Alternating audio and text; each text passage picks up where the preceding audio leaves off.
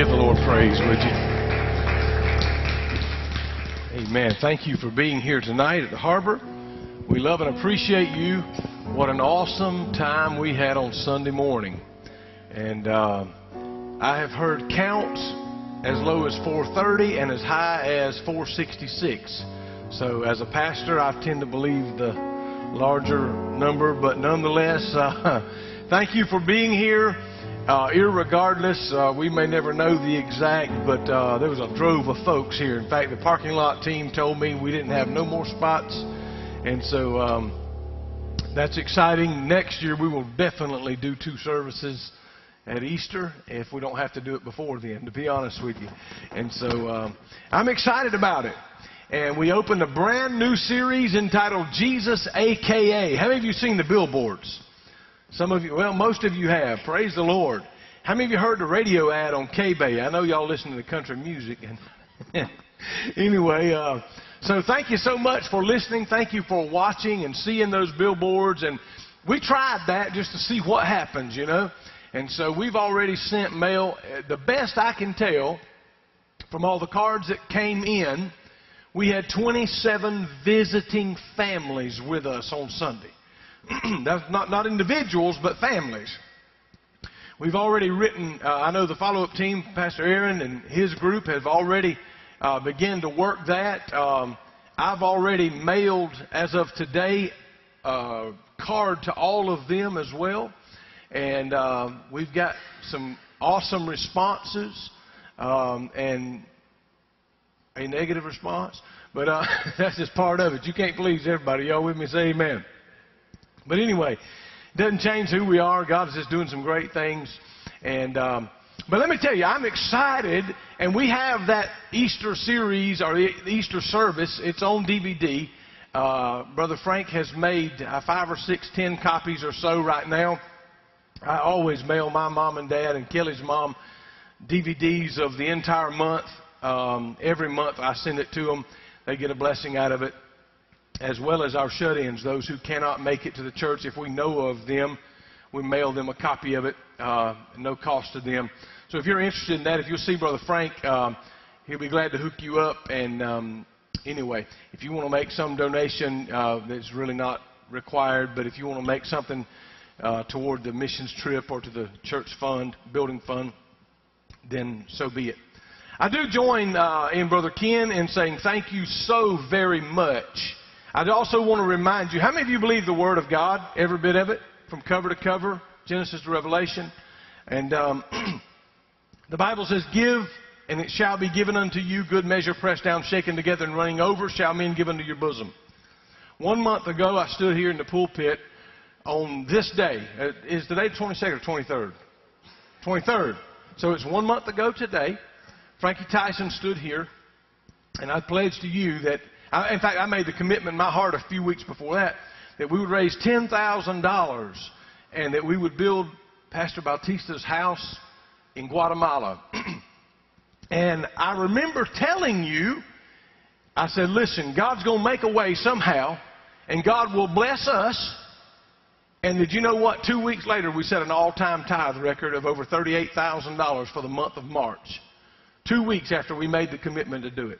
30 days after having made the commitment to raise $10,000, by October, we've raised it all, but less than $800 for the building of that house. And so it puts us in a position now to say we'll continue on with the softball tournament and the other ideas that we had to raise some money, and then we'll try to offset the airfare and so forth, because I expect it to cost about $1,100 or $1,200 a person. And we're going to take 12 people, myself and Kelly and 10 more. And I'm believing God for that. We'll have a meeting very soon about it. So be in prayer. And I'm excited about what God's going to do. Jesus, A.K.A., also known as. And on last Sunday, we talked preached our very first message in the series, Jesus, A.K.A., and we learned that Jesus, also known as the... All right, hallelujah. The way, the truth, and the life. And I said to you that there's been a lot of men that come across the scenery of the earth that have proclaimed to be the way. I mentioned Joseph Stalin to you. I mentioned Adolf Hitler to you, Benito Mussolini, Jim Jones, and various others who proclaim to be the enlightened one, so to speak, or to be the way. And I shared with you further that their sect, their group, their cults have come and gone. Are you with me? And but nonetheless, they were not the way. I shared with you that Jesus is the way up, He's the way down, He's the way in, He's the way out, and He's the way through our circumstances.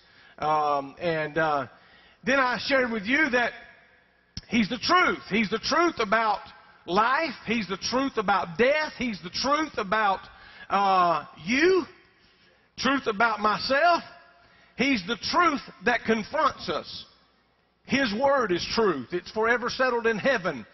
It helps us when we get out of line. His Word is truth and used for reproof and rebuke and correction and instruction, that the man of God may be thoroughly furnished unto all good works.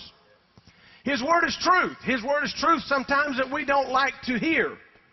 His Word is truth sometimes that we don't like because it goes against the grain of what we've told ourselves is okay. I felt that one sort of bounce back. But His Word is truth when the world is lying. His Word is truth when leaders are lying. His Word is truth when churches are lying. His Word is forever settled in heaven. So He is the way, He is the truth, and He is the life. I shared with you that He is our physical life. It is the breath of God, the ruach of God, the Hebrew word. When God breathed into Adam's nostrils and he became a living soul, it is the Spirit that makes the body alive. And when God breathed into Adam's nostrils, man become a living soul. It comes from the same word, inspired. It goes back to that Hebrew word, ruach.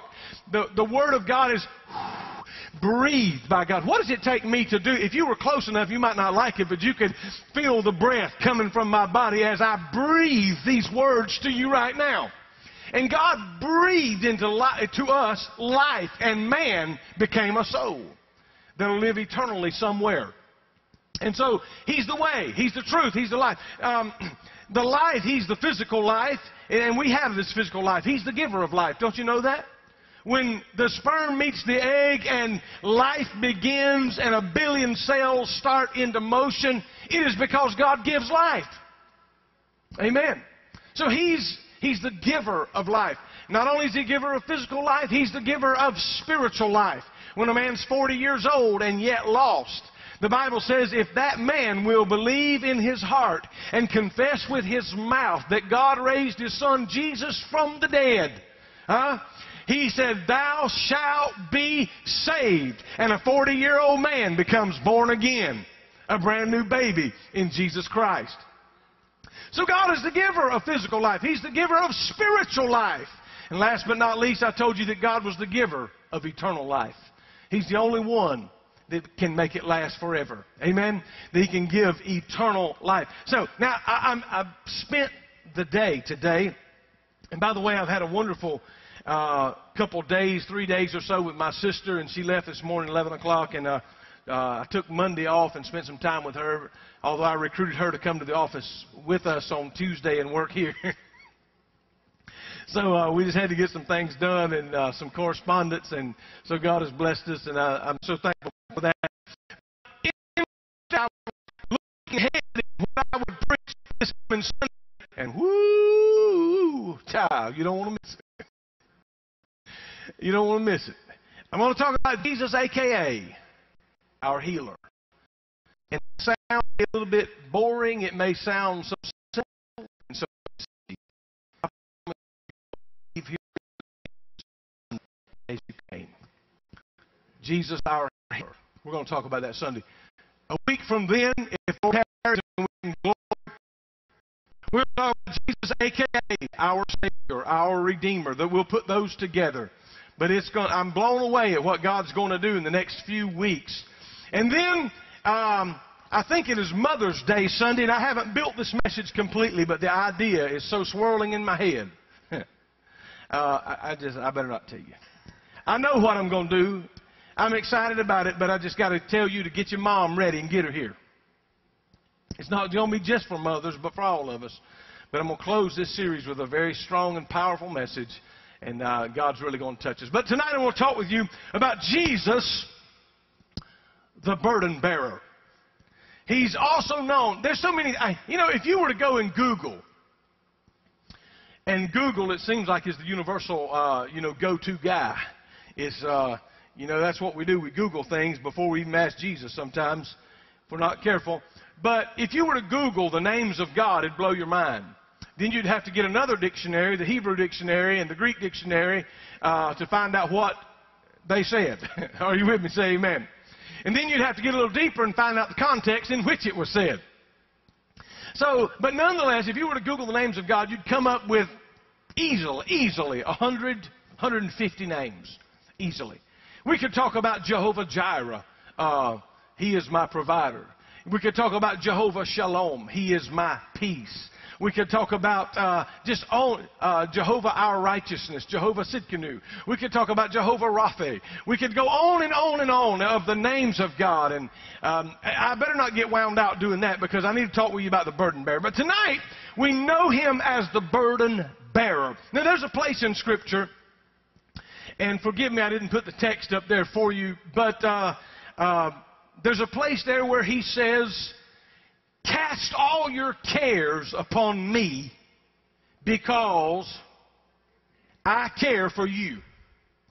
There's another place in Luke where he says, for us to bring our burdens to the Lord. He says, if we bring him our burdens, he can help us, because his yoke is easy. And he's the burden bearer. Now, years ago, I preached a series about the four Gospels, Matthew, Mark, Luke, and John. If you're not familiar, the first four books of the New Testament are what we call Gospels, good news. The first three are synoptic. That means they're almost synonymous. They seem to retrace. In fact, they really all seem to in somewhat, although John is a little different. But Matthew, Mark, Luke, and John. Mark was the first writer. Although he's in second in position, he wrote first. It's called marking priority. But nonetheless, it's neither here nor there for you tonight. But Mark displayed Jesus, or portrayed him in a way that we know him as what? The Lion of the tribe of Judah. And Mark portrayed him as this bounding, ferocious, fierce lion that was coming onto the scene, and he was here and he was there, and so on and so forth. And then Matthew, writing next, actually, Matthew portrayed him as the teacher of Israel, a human face. And you know, it amazes me. How many of you know that the Bible, Old Testament and New Testament, is a great parallel? It all comes together. You remember Ezekiel saw a vision of God one time? He saw a vision, and he said, I saw, as it were, the face of a lion. He said, I saw the face of a man, the face of an ox, and the face of an eagle. Four sides, if you will. The lion, the ox, the eagle, and the man. Isn't it amazing that the New Testament writers, Mark portrayed him as a lion, a bounding lion. Luke portrayed him as a burden-bearing ox. John portrayed him as a high-flying eagle. And Matthew portrayed him as the teacher of Israel. There it is again. And not only did Ezekiel see it this way, Nebuchadnezzar in a dream as well. So we see things that's woven all through the fabric of Scripture, Old Testament and New Testament alike. And it's all tied together. So, but the burden-bearing ox. Having said what I said about the others, since tonight I want to deal with how he's known as a burden bearer. Someone wrote a song years ago. It said, take your burdens to the Lord and leave them there. Take your burdens to the Lord and leave them there. And that's what you can do. That's what we are to do. And why? Because he's the burden bearer. He's the one. And let me just take you back in Scripture, if I may, and I want to give you just a few facts, I guess, about an ox from old time. Now, today, we still use oxen. Are you with me? We still use them in certain parts of the world, without a doubt, even in this country. But without machinery and the modern age that we have and the technology we have available, the ox was the ancient world's most powerful machine. He was the symbol of divine strength in the known world of Luke's day. Even the Pentateuch, that's the first 5 books of the Bible, Genesis, Exodus, Leviticus, Numbers, and Deuteronomy, likens God to the horns of a wild ox. And so the ox, being the burden bearer, represented the strength of machinery today. We couldn't operate in this country hardly anymore without machinery. Every one of you here drove in an automobile, most likely. I didn't see any bicycles out there or skateboards, but even those would quite possibly qualify as some type of machine. Great leaders in the Bible were referred to as an ox as well. In fact, in Deuteronomy, the final blessing of Moses on the 12 tribes of Israel, he calls Joseph's son a firstborn bull. The ox was the universal bearer of burdens. When you think about an ox, I'll bet you think about an ox that is harnessed to a plow. Or you think about one that is harnessed to a wagon. Or he's harnessed to something that he's pulling. He's using his strength to get it done. The ox was that universal bearer, pulling the carts, the heavy loads, plowing, treading the grain. Clearly, throughout ancient history, the ox did everything. It would be like the engine for us today. The writer of Proverbs said so much that where there is no oxen, there is no grain, because the abundant crops came by the strength of the ox. The ox was the symbol also of wealth, and it was important enough to be included in the 10th commandment when he said, "You shall not covet your neighbor's ox." They knew that the ox was a symbol of strength. It would be like in the modern day owning a tractor or a combine, if you will. Oxen were not the only bearer of literal burdens or physical burdens of men, but they also bore the spiritual burden of sin. How many of you know that many, many, many oxen have died as a sacrifice on an altar somewhere to expunge, if you will, or to cover the sins of mankind? It was the blood of an ox, the blood of a bull, that would atone for, if you will, the sins in the old law or under the Mosaic law. And all of that was a type and a shadow pointing to one day when the Lamb of God, slain from the foundation of the world, they call him a.k.a. the supreme sacrifice, the propitiation of our sin, the substitute. You and I should have been there, but he took our place. Amen? The burden-bearing ox. And so many, many, many oxen have been slain to be laid on an altar and slain for the covering of sins. And the minister, the priest, would lay his hand on the head of the ox, symbolically transferring the sins of man to the animal. And then the animal would be slaughtered as a sacrifice for the sin of man, foreshadowing Jesus. If you are a student of the Word of God, you'll find when Solomon sacrificed, or when he dedicated the temple that was built, when Solomon dedicated his temple, he slaughtered 22,000 oxen and worshiped the Lord. So I know what some people would say. What a waste. What a waste. 22,000 oxen. That's a lot. Are y'all with me? But oh, if you could have seen the glory of the Lord that came into that place, if you could have heard the voice of God, if you could have seen the pillars shake, if you could have heard what God said, oh, they wrote it down. Are you with me? Say amen.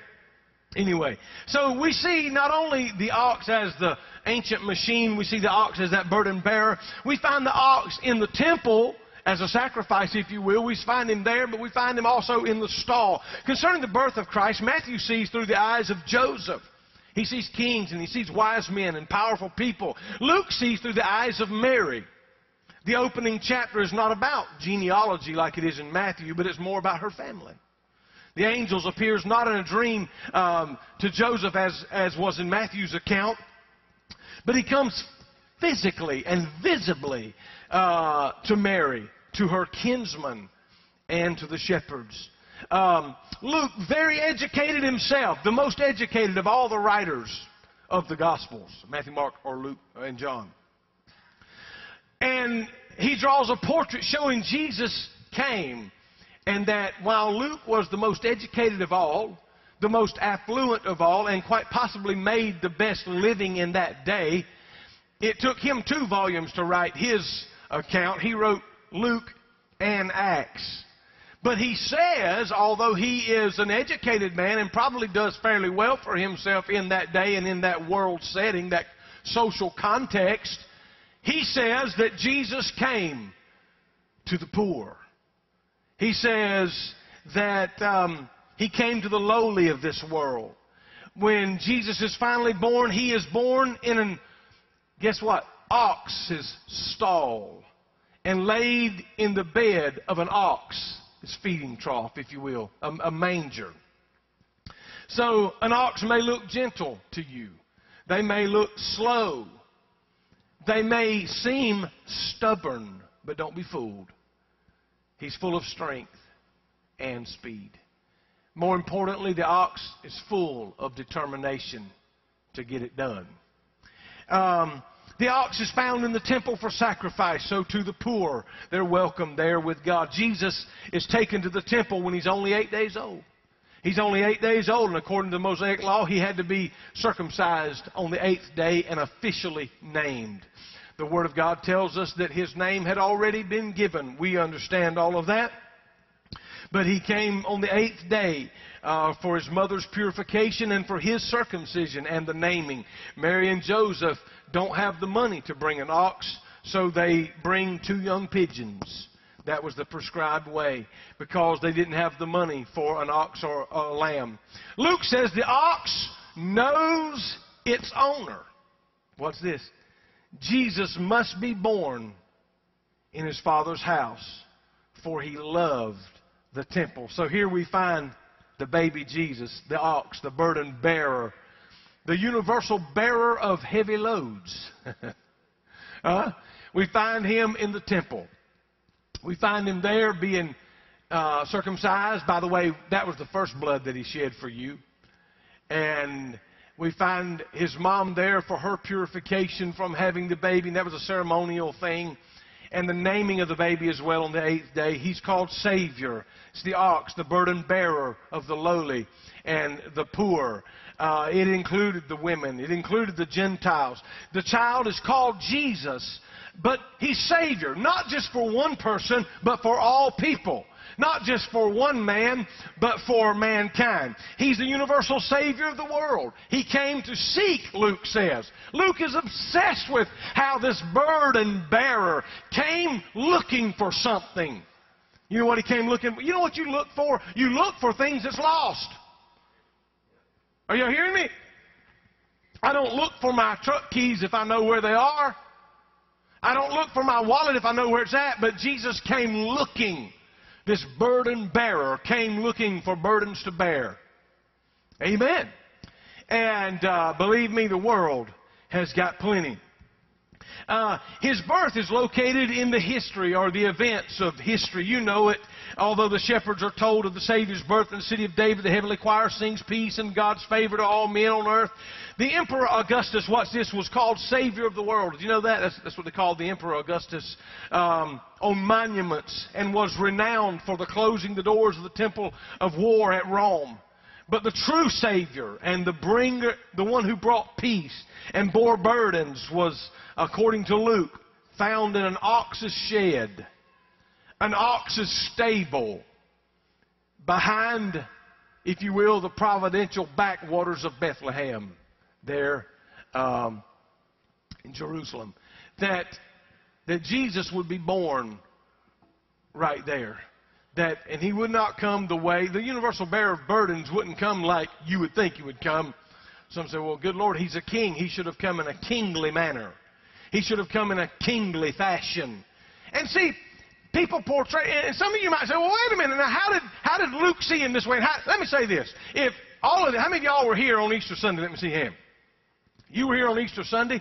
If I was to get each one of you to write a half page about how you saw the message and how I preached it Sunday, I'll guarantee you Earl's edition would be different than Kim's, and it would be different than Brian's and Ray's and Eddie's, because we would see through the lens of Earl Hewlett.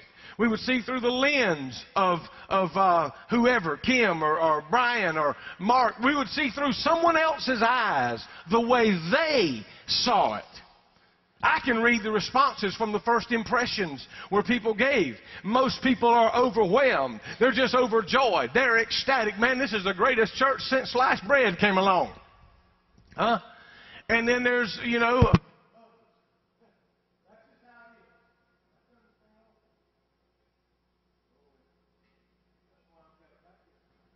amen. Whoo, hallelujah. Devil is a liar. Amen. Now, if I get my mind right again, okay, I'm back. But you would see things differently. You would see through the lens of someone else, just like Matthew saw him as the teacher of Israel. Mark saw him as the pouncing, bounding lion of the tribe of Judah here and there. Luke saw him as a burden-bearing, slow, plodding, determined ox that would carry the load of mankind to Calvary and beyond.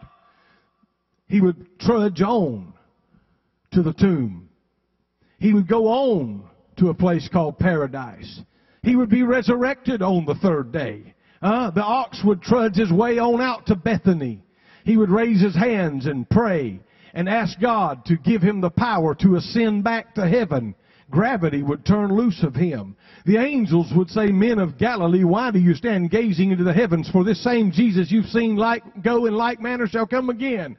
They would see this universal burden bearer as he's ascending back to the Father. And they would call to mind the scriptures that the burden bearer told them. You remember, I preached it on Sunday. Jesus said to them, you remember, he had told them in John chapter 11 about Lazarus dying. He told them about raising him from the dead. He told them about not only did they want to kill Jesus now because he raised Lazarus from the dead, they wanted to kill Lazarus. Because the Jews believed that the spirit stayed in the body for 3 days and then it left. And Lazarus had been dead 4 days and Jesus raised him from the dead. That really made him Lord. Are you with me? Say amen. At least in their eyes, they said, what in the world? But in chapter 12, he washed their feet, and then he told them it's expedient that he goes away. He done all these things. He gave them a new commandment, said, keep this commandment, that you love your neighbor as yourself. And he began to prepare them for his departure. And trying to prepare them, they just couldn't buy the fact that he was going away. But he said to them in John 14, let not your heart be troubled. He said, you believe in God, believe also in me. For in my Father's house there's many mansions. If this were not true, I'd have told you. And I'm going to go away and prepare you a place. And if I go away and prepare you a place, I will come again and receive you unto myself, that where I am, there you may be also. And then he says to Thomas, you know the way that I'm going.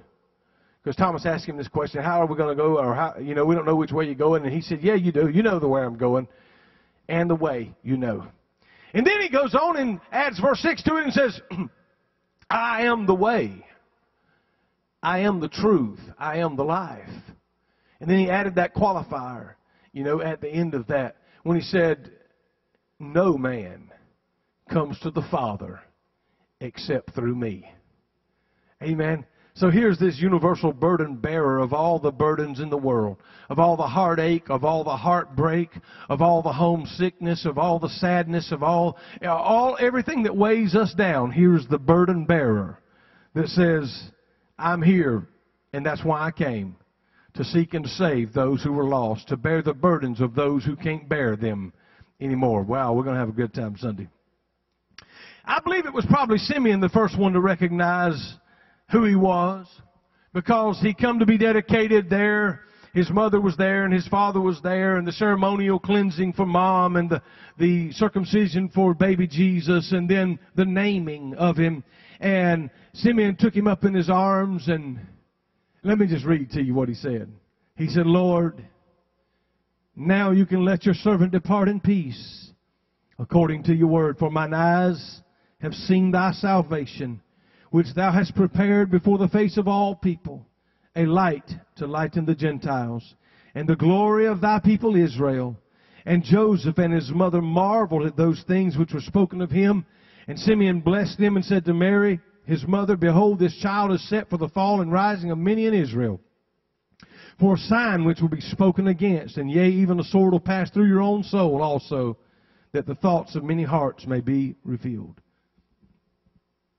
This universal bearer of burdens, there he is in the temple. Simeon recognizes him and says, Lord, now I can die in peace. I have held the long-awaited Messiah. I have held the light that will lighten the way for the Gentiles. I've held the burden bearer in my arms. So, now let me show you his journey, if I may. Unlike Mark's lion, he's rushing here and there. The ox just sort of moves deliberately toward his goal. You know, just trudging along, long and steady, sure. No mistaking where he's headed. He's headed to Jerusalem. 33 times, Luke mentions the city of Jerusalem. And as often as other three Gospels combined together. And he's headed there for a reason. The ox is headed there with the burdens of the world upon his shoulder, that he might be the sacrificial ox.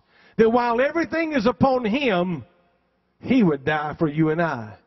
He who knew no sin, would become sin for you and I. That's what it meant when the priest would lay his hand on the man and then lay his hand on the head of the ox, and basically saying the sins of this man is laid upon this ox. These heavy weights are put on this animal. So it was for all of us. Peter Marshall years ago preached a message entitled, Were You There? He demonstrated the graphic, gory execution. And he asked the question, were you there? And then he answered the question, when they took the sin of man and put it on the burden bearer, the one that would be slain, the one that would become sin. And then he admitted, he said, I was there. You were there. And you were there. And he took all of our sins and all of our burdens and all of our grief and all of our anguish, and everything was laid upon him. For we're not redeemed with corruptible things such as silver and gold. For the blood of bulls and goats were no longer good enough, but we are redeemed with the precious blood of a spotless lamb. John the Revelator said, the Lamb of God, slain from the foundation of the world. So let me try to move on as we study tonight. So I think it's significant that Jesus, the bearer of all burdens, even though he took upon him the weight of the world, you'd think there'd be so much weight he could never get up. But on the third day, he did. On the third day, he did.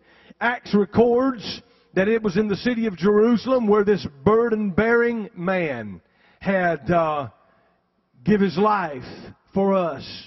Something happened out of that by a man named Peter that had denied him 3 times in the same night, had watched him be executed, but Jesus came to him after he was raised from the dead. Peter had gone back to the Sea of Galilee and was gone fishing. And for the second time in his life, he met Jesus. He looked over to the shore one day and he saw him. And Jesus had baked fish, had them on coals. And he invited, have you any meat, they say. And Jesus invites him to come. And for the second time, he hears the words, "Follow me. I'll make you fishers of men." Now, I'll tell you what had happened. Peter had backslidden. Peter had gone back. He had quit the Lord. He had quit the ministry. He had gone back fishing. That's what he knew how to do. In that time frame of the night that he betrayed the Lord, he died the next day. And then, of course, he was 3 nights in the tomb. He was actually in paradise. His body was in the tomb. Boy, that's a great message there. I'm going to have to preach it sometime, this great doctrine of paradise. But nonetheless, he comes forth. And but in the meantime, Peter made that statement that I'm going back to what I know. I'm going back fishing. And there's a lot of folks have done the same thing. They served the Lord for a good while, and then they decided, you know what? I'm going back fishing. Well, the Lord reached out to him, and Peter gave his heart to the Lord again. He's a God of second chances, isn't he? He gives his heart to the Lord again. And they went into the region of Caesarea Philippi, and he asked Simon Peter, he said, "Who do men say that I am?" He said, "Well, some people say you're Isaiah. Some people say you're John the Baptist. Some people say you're one of the prophets." And Jesus looked at him with all sternness, and he said, "But who do you say I am?" In other words, I don't care who Larry thinks you are.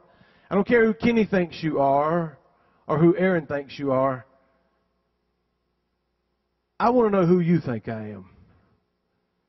Simon Peter looked at him and said, "You are the Christ. You're the Son of the living God." He said, "Simon Bar-Jonah," that means Simon Peter, son of Jonah. "Flesh and blood didn't reveal that to you, but my Father which is in heaven." He said, "My Father has revealed this to you." And the Bible says he gave him the keys to the kingdom of God. He said, I'm going to give you power. I'm going to give you the keys to the kingdom of God. Nothing shall by any means hurt you. And then he began to prophesy to him about how he would die. He said, "Simon, he asked him a question. Here it is on the sea that day. He says, 'Do you love me more than these?' He said, 'What do you mean?' He said, 'You love me more than these. Do you love me more than fishing? Do you love me more than your old job?' He said, 'Yes, Lord, I love you.' He asked him again, 'Simon, do you love me more than this?' 'Yes, Lord, I love you.' And he says, 'Simon, do you really love me more than all this?' And this time he got aggravated. And he said, 'Lord, thou knowest all things. You know I love you.' Now, some scholars say that he asked him 3 times if he loved him because previously Peter had denied him 3 times. I don't know if that's the reason, but it makes sense. And anyway, he says to him, he wants to go ahead and tell him something. He says, right now, you put on your clothes and you gather yourself up and go where you want to go. He said, there'll come a day where they'll bind you and take you where you do not want to go. And he said that prophesying by which way he would die and glorify the Lord. Some of you might remember, I don't know if you do or not, but Peter, when they were crucified, or they were going to kill him, they would execute him by crucifixion. And he begged the executioners not to crucify him the way they did the Lord. He said, I'm not worthy to die the way the Lord died. And so they turned him upside down and crucified him head down. Just a powerful. But see, something happened in Jerusalem there. Before Peter died, the Lord went on back to glory. Peter was commissioned to be the great pastor of the New Testament church. In fact, the Catholics today believe in apostolic succession. They believe Peter to be the first pope, if you will, and to lead the church. And anyway, the burden bearer had said Peter would be the great preacher on that day of Pentecost. And right there in Jerusalem, guess how many people got saved?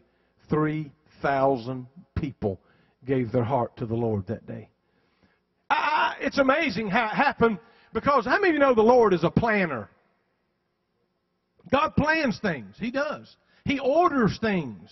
Now, I know this goes against the grain of those of you who like to fly by the seat of your pants and sort of just... But the Lord planned it where Peter would preach this message on the day of Pentecost. Penta means 50. And Pentecost happened 50 days after Passover. Passover was where Jesus ate the Last Supper and then would be arrested and then would be tried in a mock trial and then would be crucified. 50 days later was Passover. It was one of the 3 festivals that happened in Jerusalem each year that every male Jew 20 years old and up by law had to attend. Period. It was just like you paying your taxes on your house or your vehicle. By law, you're going to pay it on your birthday, or you're going to pay a penalty, or you're going to pay a fine and then a penalty. That's just how it is. But by law, every male Jew had to come to Jerusalem for the Feast of Pentecost. It is no accident that the Lord had told He told 500 people this, but only 120 showed up in the upper room. So I don't feel so bad. Sometimes he had church attendance problems too. But he told 500 people to tarry in the city of Jerusalem until you're endued with power from on high. 120 of them met in the upper room, and they prayed and they sought God. And that is where they were at when they heard the sound of a rushing mighty wind. It filled the room. Cloven tongues of fire sat upon them. They began to speak with other tongues. And the Bible said that there was people there from every nation. You know why? They had to by law come. But the Bible says there was Medes and Elamites and Parthians and people from Crete and Cyrene and Phrygia and Pamphylia and parts of Asia Minor and people from all over. And they said, these are all Galileans. These are Jews. And yet we hear them speak the wondrous works of God in our native tongue. How could that be? It was God. And God is a planner. And God planned it that way. And Luke recorded it for us, by the way. Wow. So anyway, let me try to tie this up. So God designed it that way. Let me show you the ministry of this ox. The Bible says, well, you know the ox being the supreme sacrifice. I guess that's the greatest picture right there, is the ox was the sacrifice for you and I. He was the burden bearer for you and I. So, but let me say it like this. In Luke chapter 4, he's going to quote the words of Isaiah the prophet. And he says this in 4:18-21, the Spirit of the Lord is upon me, because he hath anointed me to preach the gospel to the poor. He hath sent me to heal the brokenhearted, to preach deliverance to the captives, and the recovering of sight to the blind, and to set at liberty those who are bruised. So we see and to preach the acceptable year of the Lord. So we see this, the writings of Luke, who's talking about this great burden bearer. And he said, the burden bearer said, the Spirit of the Lord is upon me. He's anointed me to do these things. And so, if I can tie it up by saying, he came to the rich and he came to the poor. He come to the have and he come to the have-nots. He showed himself Lord to those who were wealthy and wise, as well as those who were poor and needy and nothing, so to speak. He came to the lost. He came to the unacceptable. He says to us that there's more joy in heaven over one that comes home, one that was lost that comes home. He said there's more joy in heaven over one sinner that comes home than 99 people that's already righteous and right with God. So you say, why is it a big deal, Pastor, that we know who was here on Sunday and we know who got saved or gave their heart to the Lord? It is a big deal because it's a big deal to Him. Amen? It is a big deal to Him. So you say, Pastor, why do we change? I mean, there was a point in our life where, we just sort of raise our hand and we come on down here. And, I'd love to do that. But if you put 500 people in here, you can't put them all here. Now, there's times we're going to do it anyway. We'll give it a shot anyway. The Lord says do it, we'll bring them up here. But we have to know, and I'm going through that right now, who said on Sunday, I'm a believer today. I prayed that prayer of faith with the pastor that day so that we can follow up, because heaven rejoiced over one that got saved, and you and I ought to as well. Let me say this and I'll close. The ox is that universal carrier of heavy loads. Luke portrays him as concerned about everybody who carries a heavy load, with no one to share the weight, with no one to help the poor, the outcast, the downtrodden, the meek, the lowly, the women, the Gentiles. Jesus, the burden-bearing ox, come to help with that. And He is, the Bible tells me that that we who have been comforted, we ought to be able to comfort somebody else with the same comfort wherewith we have been comforted. Are you hearing me? That's why when the Wootons lost their son, the first person come to my mind was Earl and Marlene, because they know what it was like to lose a son. It's one thing for me to embrace them and hug them and say, I'm here for you, I'm praying for you, when I can't really, in the greatest degree, understand it like somebody who can hug him and say, son, I know what you're feeling. I've been there. I have felt it. I've laid awake and cried. I've questioned God. I've questioned myself, and I've done this 1,000,000 times. Somebody's able to comfort with the same kind of comfort they've been comforted. But Jesus is the burden-bearing ox. And I'm going to ask you to stand with me. And it was brought to my attention just a moment ago that a precious lady I've known for years, Sister Crawford mentioned to me that Sister Sue Allen had passed away and gone on to be with the Lord. I've known her for a number of years, a member of the Lighthouse Church. And as we get ready to go tonight, I want us to just pray for that family, because it doesn't matter if you're old or young. Obviously, when someone's older, you kind of expect it.